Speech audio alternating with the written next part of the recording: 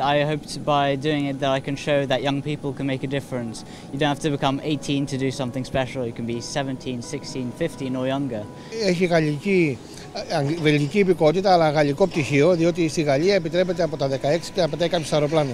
Σε εμάς στην Ελλάδα δυστυχώς πρέπει να πάει κάποιος 17 ετών για να πετάξει αεροπλάνο. Well, so the first time I touched the controls in an airplane was when I was about 7.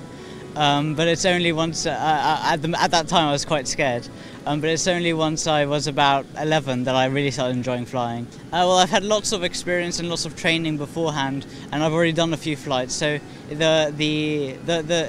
I'm not as scared as I might otherwise be. Την προετοιμασία τώρα ένα παιδί 16,5 χρονών είναι λίγο ρίσκο, όχι λίγο, είναι μεγάλο ρίσκο. Εμείς το ευχόμαστε να πάει να κάνει το κύκλο του και να γυρίσει στην πατρίδα του υγιής και ασφαλής.